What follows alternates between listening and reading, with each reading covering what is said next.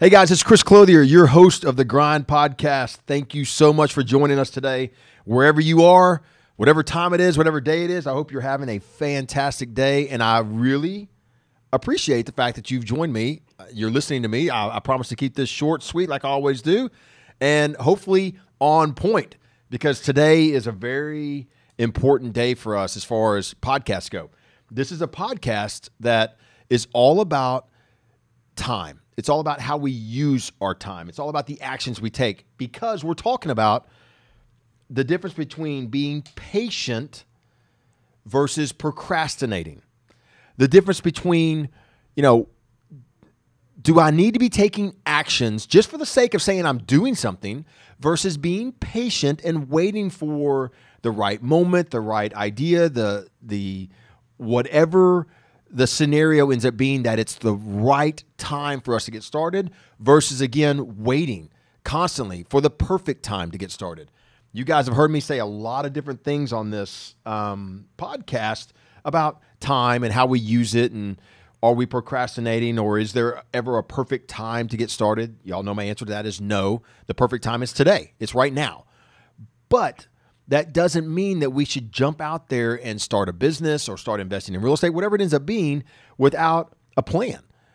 And sometimes a plan requires us to be patient. So that's what I want to talk about today. It is something that I get asked about constantly from investors, whether I am talking to them when I'm out on the road and meeting face-to-face, or if they send me emails, or anyone that I'm speaking with on a one-to-one basis.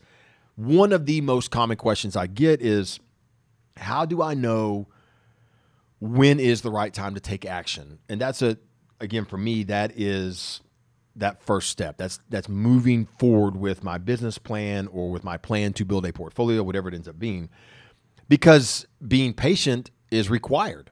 It's the number one piece of advice I give on Bigger Pockets. When I respond in the forums to people asking questions on Bigger Pockets, and whether it's they're asking a question about my company or other companies, or building their portfolios, investing within a particular city, or using a particular method to get started as an investor, the biggest piece of advice I give to everyone, it's almost in every single forum post I make, is to be patient. There's no rush needed when we are investing in real estate. We will know when we have all of our facts together. We'll know when everything lines up perfectly for us to move forward. And it may not be today. Now, let's talk about the difference between being patient and being, procrastinating, and some steps you can take as an investor. I think that's a really great place for us to start. I didn't have it in my notes, but as I'm talking, I'm like, wait, this actually makes sense. Let me dig into this for a second. Somebody that's patient is someone who waits to put a property under contract, because that's like that final step. That's that, I'm now am fully committed. But that doesn't mean that we don't take steps to get prepared.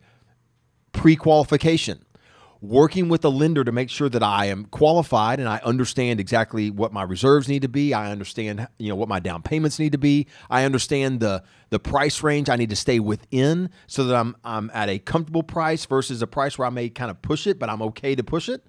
Everybody with me? That is an example of being patient, but yet still taking action.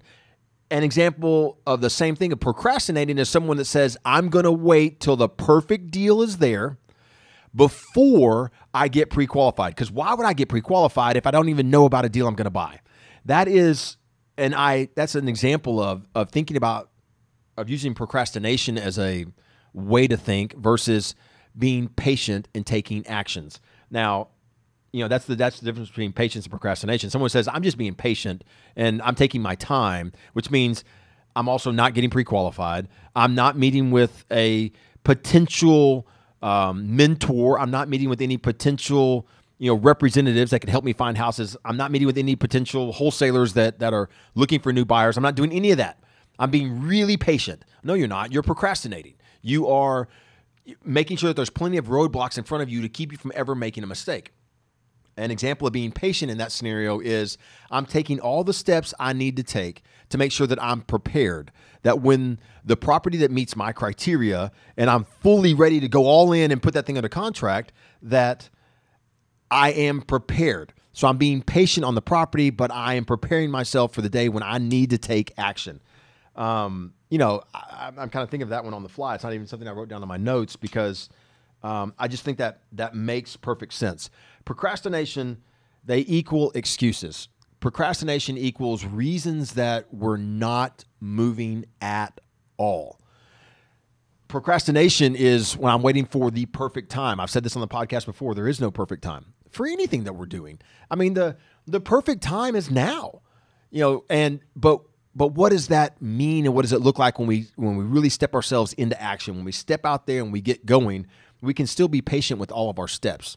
And that's in anything. Let's talk about starting businesses, because I can tell you that, just today, if you're watching this on video, I've got a fresh new haircut. I went and saw my, they're laughing at me behind the camera. I went and saw my hairstylist, and I have such respect for her because for many reasons, she had to get out there and start her own business. She had to start her own, get going, I guess. She couldn't procrastinate at all. That wasn't an option. Waiting wasn't an option.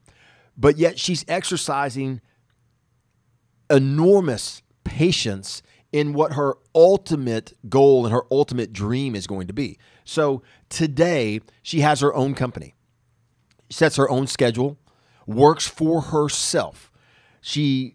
But yet she leans on someone else to provide the space for her. So she's an independent contractor. She has her own space. It's private, but yet it's not hers. And there are other, entrepreneurs like herself that have their own space in there, their own entities, their own businesses, but yet they're all reliant on someone else to provide that space for them.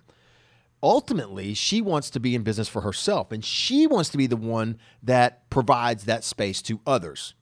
She wants to own the building. She wants to own the space. She wants to provide the avenue where other stylists that are in her position have, a private space, a great space to bring their clients. It's comfortable, but yet she's benefiting from, investing in real estate, from investing in that space, being the entrepreneur that steps out there, takes the risk, and allows other people to follow their dreams and create their own entity. So I love, I was just thinking about this. I love the fact that I can tell a little bit of her story because she is the perfect example of the difference between patience and procrastination and how you fight the two off. She did not have a choice, which is the best place to be, really. Because when you don't have options is when your only option is to figure out how to move forward. That's where some of the greatest successes come from. And it's unfortunate that that's where some of the worst failures come from too. But if you're truly an entrepreneur, that's a position that you can really rise from. I've told y'all many times on this podcast, that's where I had to rise from at multiple points in my life. So, and that's okay. I love it. For her, she had to take action. She had to take steps to build her own business, but she is also exercising patience in looking for that right space. She has taken meetings with people who can represent her to find the space that fits her needs, that meets her vision for her future company. She has multiple times gotten right up to the edge where she's trying to make it happen, and due to some roadblock here or there that she can't overcome, it hasn't occurred. She didn't give up.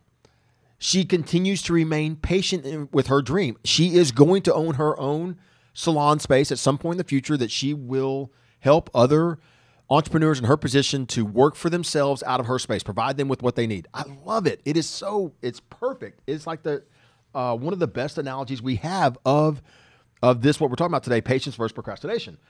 Another example, and this is one that's me. It hits right up close to home with me. I have a nonprofit. A few years back, we started a nonprofit called the Cancer Kickers Soccer Club. And my wife and I, we have this charity We love it. We have a fantastic team that runs it for us. But we actually wrote the business plan back in 1999. We started the entity in 2017. It wasn't so much that we were procrastinating by, I wouldn't say it like that. We just had to be patient until we actually had the ability to pull it off. And there were times when that patience meant we put it off to the side and we were taking no action whatsoever. We were in no position to be thinking about anything other than survival, business building, raising our family, all those things. But at which point we could actually focus and think about that entity and starting our charity, we had already taken all the steps. We knew what we needed to do with attorneys. We knew what we needed to do with, with our research on how to be successful as a nonprofit. We needed to freshen up when we were ready to go in 2016 to launch in 2017. But hey, we already had our information together. So here's my second example. We start our nonprofit and it's going swimmingly. I mean, it's amazing what we're able to accomplish really, really quickly. Well, I decided I wanted to write a children's book with the nonprofit. Like it's always been part of the plan, but 4 years in, it's time to get it done. This is an example of where I absolutely procrastinated, and it may have given us a little bit of a benefit, but there's no way that it's not still through my own excuses. I wasn't ready to write the book yet. That's an excuse. I didn't have enough research and data, and I really didn't know enough about what I was talking about to be able to write the children's book. Just an excuse. I needed to spend more time really, understanding the impact we were having on our teammates, the kids that we've served through the Cancer Kickers Soccer Club, which is for children, in order for me to be able to write a children's book. That's just an excuse. I procrastinated over and over and over. Well, then we get into actually writing the book. And now I'm having to exercise patience and make sure I don't fall back in that procrastination standpoint. So I wrote the book, hired an illustrator, and we've spent the last year going through a couple of different drafts of the book. She's done a fantastic job. She's not a full-time illustrator, so it's not like something that was going to happen overnight. We got the book. I made some adjustments to it. It took a little while to make those adjustments, send it back to her. She's now done the new drawings and sent it back to me. Now the ball's back in my court. I've been very patiently putting this book together because I want it to be impactful.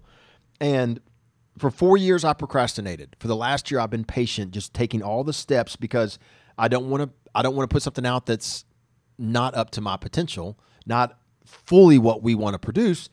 But at the same time, I can't it's time for it to happen. I can't keep letting things get in the way and procrastinate on decisions, procrastinate on next steps. I have to just slowly but surely keep it pushing forward and be patient that as long as I'm taking the right actions, it will come out. We think that within the next year, 2022, we are going to publish a children's book for the charity. And the sales of that book are going to benefit the charity. And that's a huge thing for us. But I have to look back, I thought that was a great example of two things.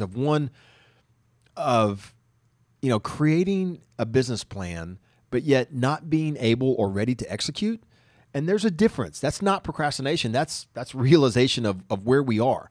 But then finally, when we get it off the ground at the right time to do it and we launch and we run, well, then I fell right into that hole of procrastination. I knew I needed to write a children's book, but I came up with all these different excuses to not do it yet.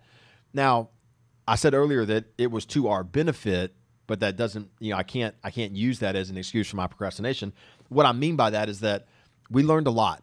We learned a lot from 4 years of meeting with families, going and visiting kids in different children's hospitals. The joy of being able to get to know some of these families and these kids that we've joined our soccer club and that we've been able to touch their lives. I mean, it really, really helped us understand what this book needed to be and what it needed to entail and how to tell this story we wanted to tell. But, I still made excuse after excuse after excuse to not write it. Now, am I probably in a better position? Sure. But I have to always be able to see, and that's something, the last little point I want to make to anybody listening here today before we're done. You have to know and be able to self-diagnose. Am I being patient right now for the right reasons, or am I procrastinating?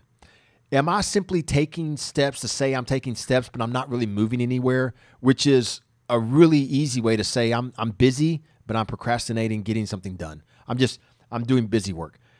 We have to be able to figure out what's the best way for me to move forward. What are the actions I need to be taking so that I am patiently moving forward, and when everything is lined up, it'll come out great, versus I'm procrastinating and waiting for the perfect time.